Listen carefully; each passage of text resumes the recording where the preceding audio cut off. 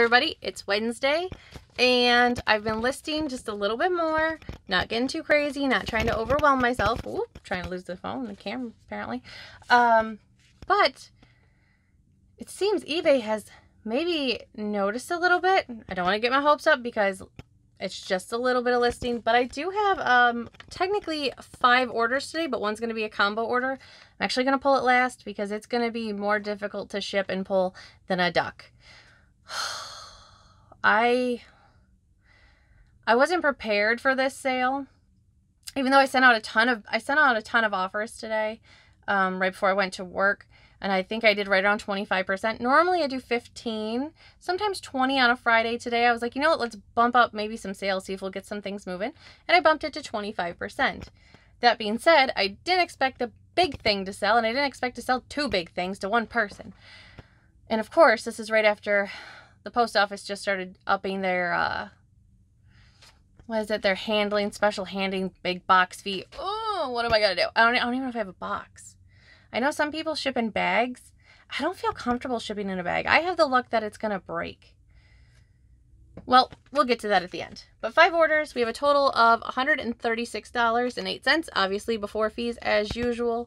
And let's go ahead, we'll start at the bottom because the first one is going to be one that I recently listed and it did sell after Easter. It's actually in this bag. I have a few bags up here, two bags, 2.5 bags to be exact, of things that need to be put away after I finally just got those other ones put away. So it's going to be this here right on top. It's just this little People's, I did it as an Easter lot set, so it's got like one of the little figures in a rabbit suit and like this little cute like sunflower, I don't know, like garden arch. But that sold full price for $15.95. That was not one of the best offers. And also, that's one of the things I picked up in the 2 baggies for like $5 deal at that Mom to Mom Day sale. Mom to Mom sale, not Mom to Mom Day. So make sure you're hitting up those Mom to Mom sales if you're selling toys and stuffed animals and kids clothing if you do that, but I don't do that. All right, that was an easy one. Moving up from the bottom is going to be a Bianca Disney Mouse plush. Where did I get this? Value World, maybe? I don't think it came in a Goodwill Blue box. It might have actually been even a yard sale. It's going to be in box 8. It's going to be under all these puzzles. This one actually was a best offer that someone sent me for $10. And let's see. We're going to be under all of these puzzles. We are looking for a white mouse with a purple hat.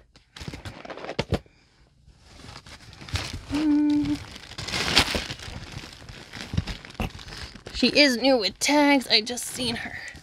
Here we go. So these I've sold, not this one in particular, except for today. I've sold a couple of other beanbag plushes from, same thing, the Disney store, the same tag. If you find them, it does usually say on the tag who they are. And I think I've sold every single one of these between $8 and $12. So as long as you can get them up, pick them up for $1 or less, I say pick them up. They're usually a mid-tail item. Being in box 8, I don't think it's been that long that it's been listed. However, everything was condensed. So I could be wrong. Because the things going back in this box are puzzles, we have probably made little to no room with that sale. But it's still okay because this box actually pushes in to the shelf just fine. All right, so that was $10. Did I say 8? $10. Best offer in box 8. So yeah, I've sold all of them between 8 and 12. I think there's been a Pluto, a Mickey, the 7 Dwarves. I think that might be it. There might have been a Fantasia Mickey. I don't think so though. Moving up again from the bottom is going to be, everything's over here lately.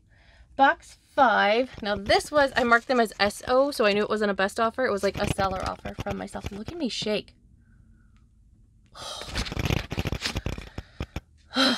It depends on where I hold the, I guess it's a selfie stick, the tripod, monopod.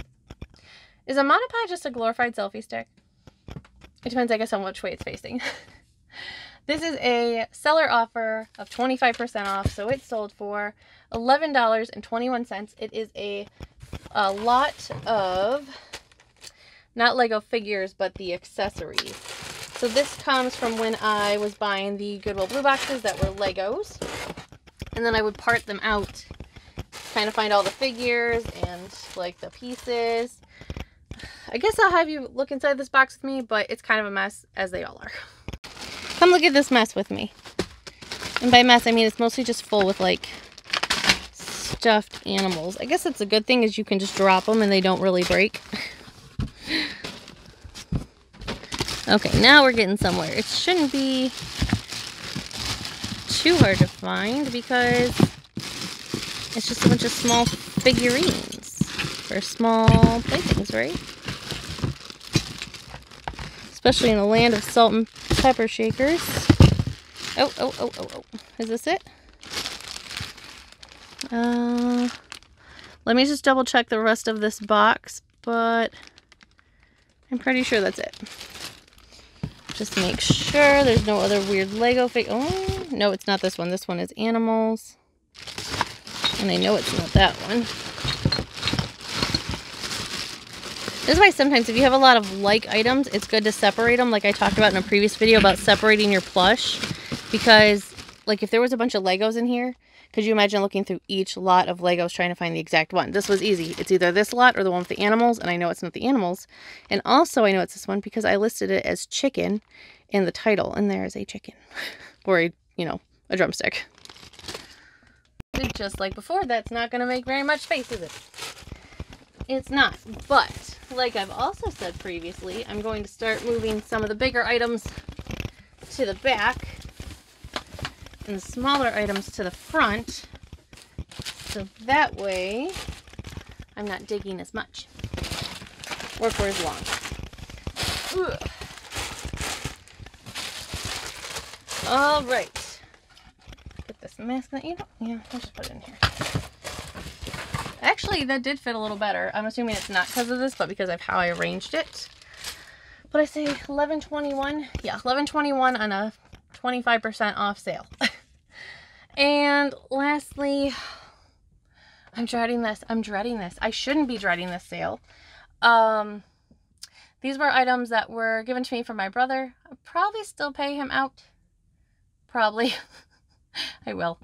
I don't want to ship these. I don't want to ship them. I don't want to pull them. I don't want to ship them. There are individual stadium chairs. This is going to be a pain. So anyway, these are Oklahoma Sooners stadium chairs.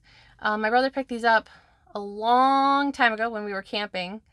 And we used to go to the campground that we used to stay at, had like a really cool like bingo. And they had like long bleacher picnic table sort of things. And you'd play, you know, over the weekend, like a couple rounds of bingo or whatever. And your butt would hurt. And we noticed that everyone had these like stadium chairs. So my brother went ahead and went online and bought the stadium chairs. Well, I don't think we ever used them. I think every time we went after that, we forgot them at home. I tried selling them at a yard sale. Actually last year, I had a $20 price tag on them. No one bought them. And I think I had them listed around $60 or so. Had a few watchers. And then when I sent out that 25% sale, someone picked up one for $49.46 plus shipping. Thank God. And then they messaged me immediately and said, hey, I accepted your order, but I want the other one too. Do you mind selling it at the same price? And because he had already paid for the one, I said, sure, that's no problem. My question is, this person has bought and checked out twice now, and it didn't combine their order. Normally, I combine orders, but it might be actually cheaper for the customer and for myself to ship them separately. So I have to figure out what I want to do. I don't know if I want to combine the shipping. I might just ship them separately because I can probably get them in 2 boxes easier than 1 box. Especially because if I get them in 1 box, they're going to be so heavy. It's probably going to go the post office or UPS, and he selected USPS. Anyway, let me pull these chairs. Let me show you where they're at, actually. Ironically, they are right where the duck was. The duck was sitting right on top of them. I have to pull all this out. Well, nowhere to start with the first thing, right? Oh, great. Something fell. Wonder what that was. Have some baskets. The bad part about pulling all this out is not having to put it back. It's me finding the time to put stuff back. Another maybe I need to find a different place to put stuff instead of in the corners, which I thought would be such a smart idea, but I mean, it's not like I moved a lot of stuff. I moved 1, 2, 3, 4 things technically. They're right here. I'm gonna need 2 hands. Here they are, Oklahoma. I don't know what that means, but I know they're Oklahoma Sooners because that's how I have them listed. They did have a tag right here. That's what they look like. So, stadium seat. Oh, they have a blanket too. I forgot that. And then it should say on this side, Oklahoma Sooners. I don't know what any of that means because I'm not into sports. But I do know that these are really nice. I wish they would fit. I wonder if I stand them this way, if they will fit in a large mailing box. I don't know. I guess we'll find out at the shipping station. Don't mind me. I'm just taking a break on the floor. Does this mean I've effectively sold my biggest item today and like some of my smallest items today? Yesterday it was what does a crocodile and a calculator have in common? Today it's what does a stadium chair and Legos have in common? The difference? I don't know.